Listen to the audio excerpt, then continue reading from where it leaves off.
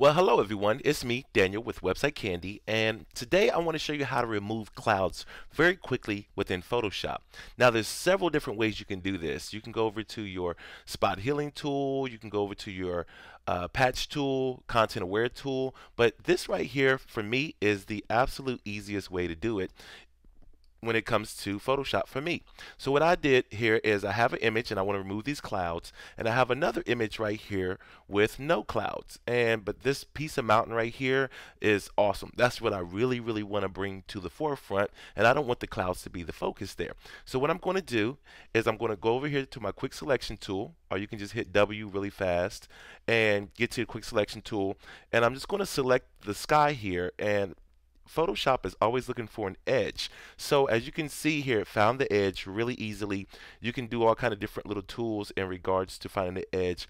And I can see right here that the little piece of wheat or grass or whatever you want to call it is not necessarily being selected correctly, but I'm not going to worry about that for now. It's not a big deal. So what I want to do is I want to hit Option, or I think it's Control on the Mac, on the PC, but Option on the Mac here, and I'm just going to do a quick selection in regards to a layer mask. Layer masks are very popular in YouTube.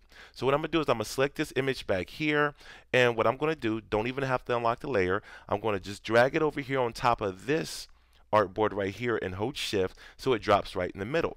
So I want to go to my free transform, but before I go to free transform, I want to do a convert to a smart object, hit Command T.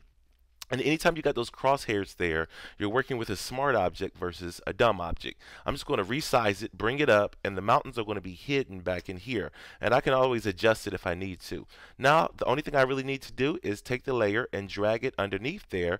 And as you can see here, that we have a sky with no clouds. And if you wanted to, you can even have like a 3D effect, which is really cool. And you can even pull that up and you can kind of show the mountains in the background back there. So it kind of gives it a feel to death. And we can go a little bit further, and we can go over here and do a drop shadow on this layer right here, and we can kind of play around with the different adjustments here.